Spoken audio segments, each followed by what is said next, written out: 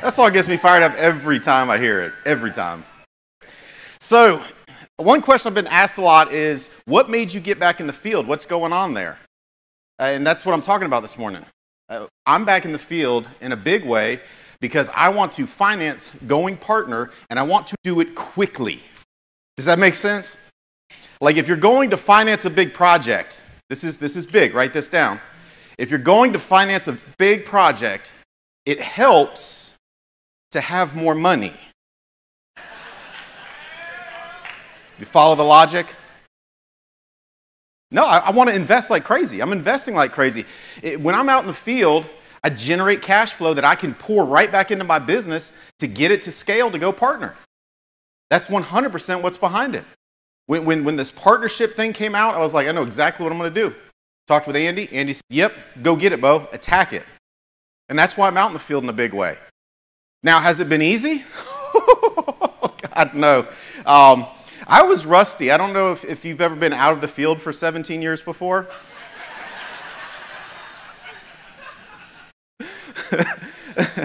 I mean, there were several presidential administrations that have come and gone since the last time I was in the field. I screwed up so much stuff in the beginning. I mean, I screwed up so much stuff. Holly was like, you did used to be good at this, right? Like, I don't know if I remember it different, but it seemed like you were better at this than you are currently performing. It was a disaster.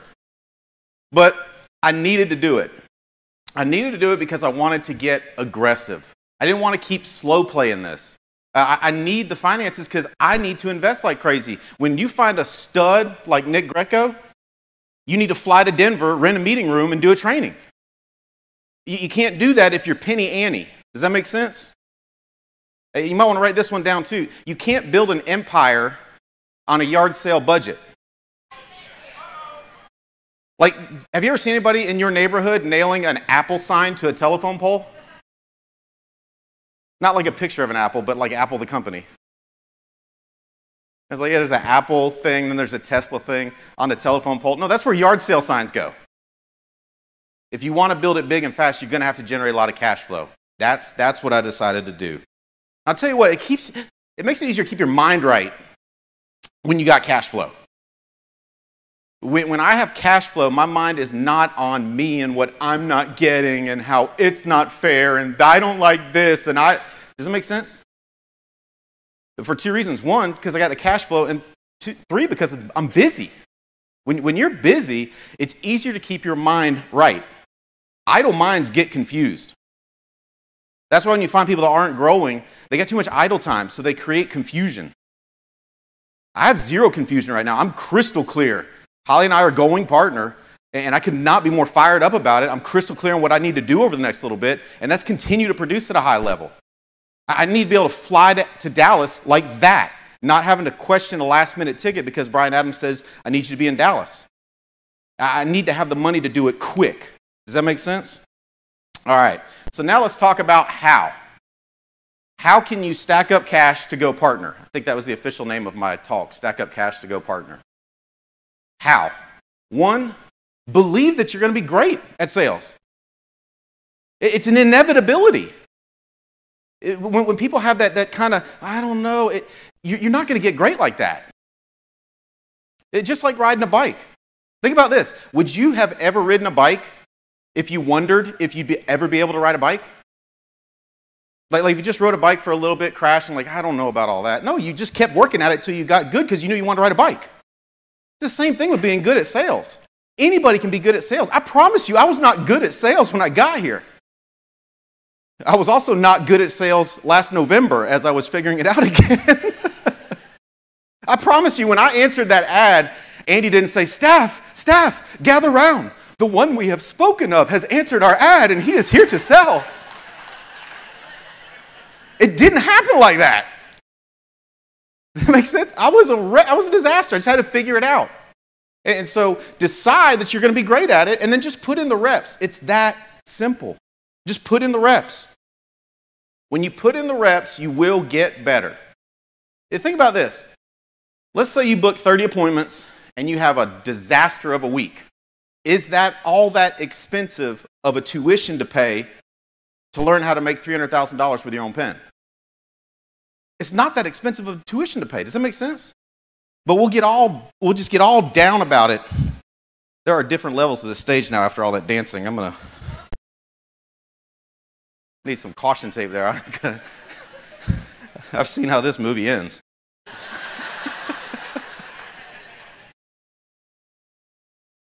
But when you put in the reps with the determination that I'm going to get great at this, you will.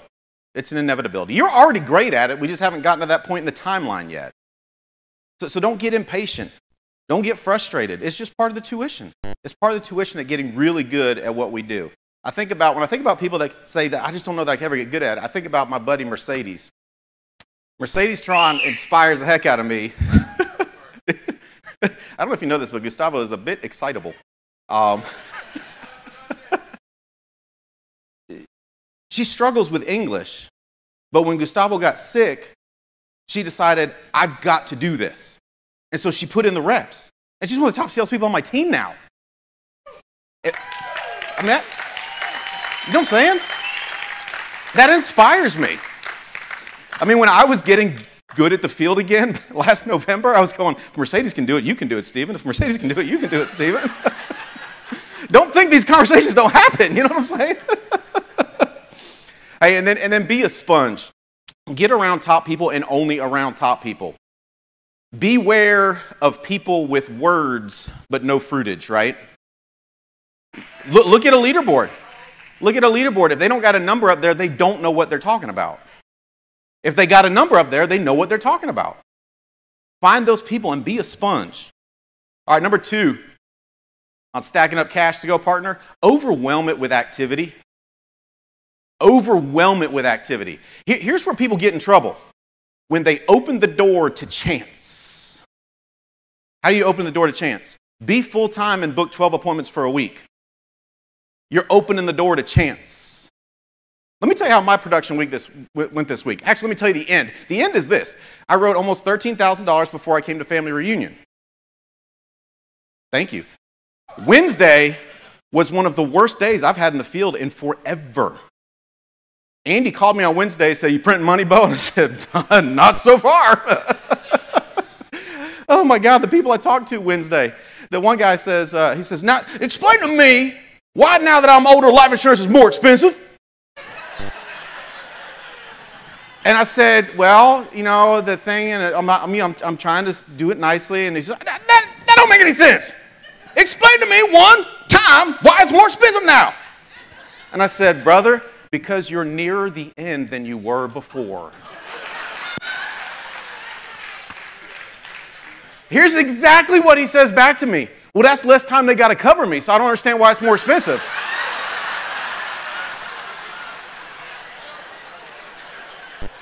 And I was like, sir, is there an adult with you?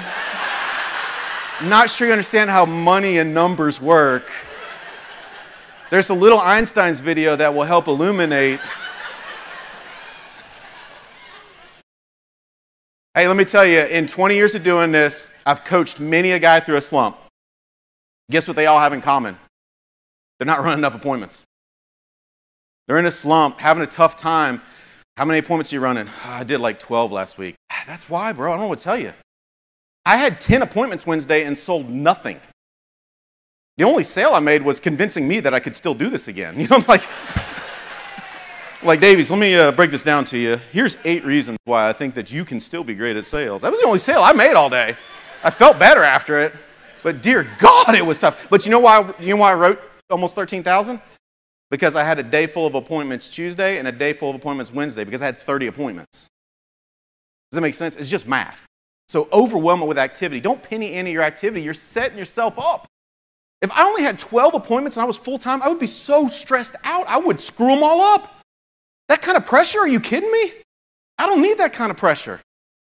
I need to have so much that even I can squeak out a sale. Does that make sense? All right, number 3, dear God, have fun selling. Have fun. I don't understand it when people hate the field and then they struggle to understand why they can't build a team. I mean, it's like, hey, so I hate doing this thing.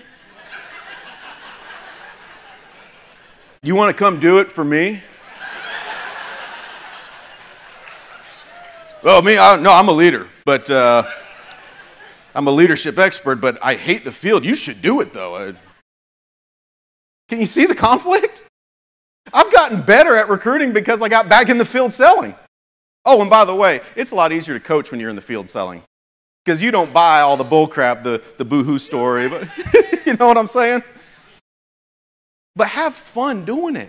Anything can be fun. Somebody said to me recently, they said, it looks like you have fun all the time doing everything you do. And it's like, that's because I have fun all the time doing everything I do. It's not a chance, it's a decision. I have fun doing everything I do. Except for sometimes I forget and then I have a bad time. I go, wait a second, you're the guy that has fun doing everything you do. And then I start having fun again. It's a decision. Anything can be fun. I think about the TSA when I was flying to Dallas to go to Integrity. You know, you ever seen the TSA, folks? You ever just want to reach across and just make sure there's a pulse there? What are you doing? I need to know that you're still with us. It would feel better if you were actually alive. You know what I'm saying? Grab your bag.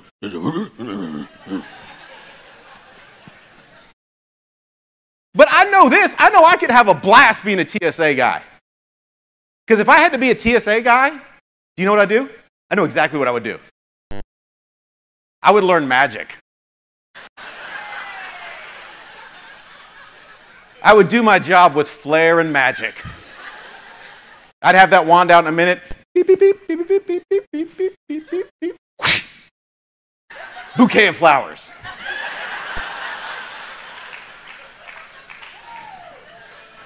Like, sir, is this your bag right here? This bag right here? You'll notice nothing in my hands. This is your bag.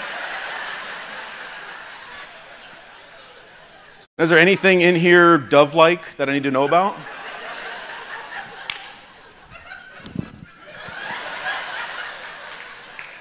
There'd be so many doves in the airport I worked at. Wait. Sir, are you aware that Homeland Security considers some lengths of scarf as a weapon? Anything I need to worry about here?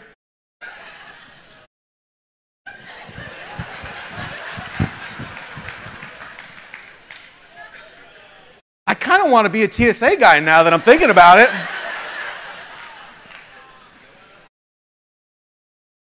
Anything can be fun. You just got to decide it's fun.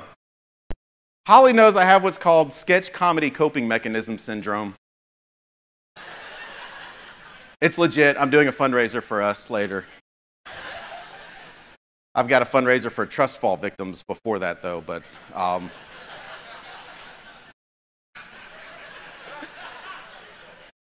sketch comedy coping mechanism syndrome is it's a very serious thing. It's where I take all the stuff in life that I don't like and I turn it into sketch comedy. So when I run appointments and they're crazy, I get excited. I'm like, oh God, this is good. This is good. Who would play this guy? You know, this is good. Because we have the same crazy stuff that happens to you. I still remember one of my favorite stories now, not in the time. It's funny now because I'm alive still. It would be less funny if I had died that day. I mean, y'all might laugh about it. And if I die on an appointment like that, I encourage you to laugh about it. You know, it'd be my final gift to all of you. He died ironically selling insurance. I'm in this house, and there's no sale happening there. And this woman, I swear to God, she was 7'9", like a biscuit short of 5 bills. You know what I'm saying? Like, cast a shadow upon all the land. And I was like, man, there's really nothing I can do here, so I'm going to head on out. And I turned my back on her, which, write this down. Should you find yourself in a similar situation, do not turn your back on a person of that stature who has been lonely and locked up in her apartment.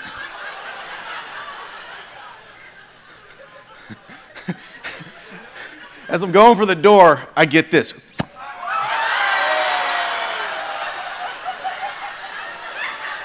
She could have palmed me like a basketball. And she said, Mr. Davies, are you a married man? I was like, yes, ma'am. Yes, ma'am, I am. And she said, your wife sure do got a fine, and I can't say what she said next.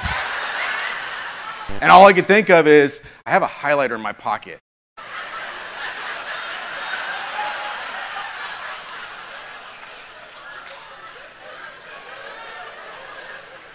Like, if I stabbed her in the neck, how hard would I have to swing to get out of this scenario?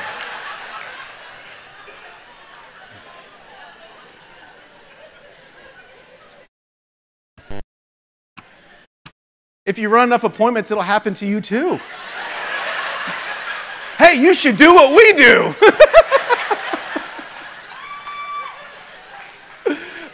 Just remember, the stuff that happens while you're out there is all part of a really cool story. People that don't sell insurance have lame stories. I'm related to a lot of them. It's just, remember that one time when I ran out of cake in the break room? That was wild, man. Those are the stories you're creating. And so have fun. It's so much fun. People that don't want to have fun, I'm like, you'll be dead soon anyways. Might as well have a little fun, right? Have some fun. You can find fun in just about anything. And the last thing I'll leave you with, as you're doing this, don't lose sight of what you're trying to create. Don't lose sight of what you're trying to create. Remember why you're in the field. You're in the field to go partner. Does that make sense? Don't get caught on rabbit holes. Don't get frustrated with people and say, well, I'm just going to sell and I don't deal with that anymore. Don't lose sight on what you're trying to create. Guys, Holly and I have been working so hard to create something. We know where we want to go. We're crystal clear on that. I want you to have that same clarity. Because, guys, when I'm telling you, the opportunity you've got to go partner will blow your mind. I have been like, I've asked Paul and Andy way too many questions. I want to get more of it. You know what I'm saying? It's a massive opportunity we got in front of us. Let's go out and get it together. What do you say? All right.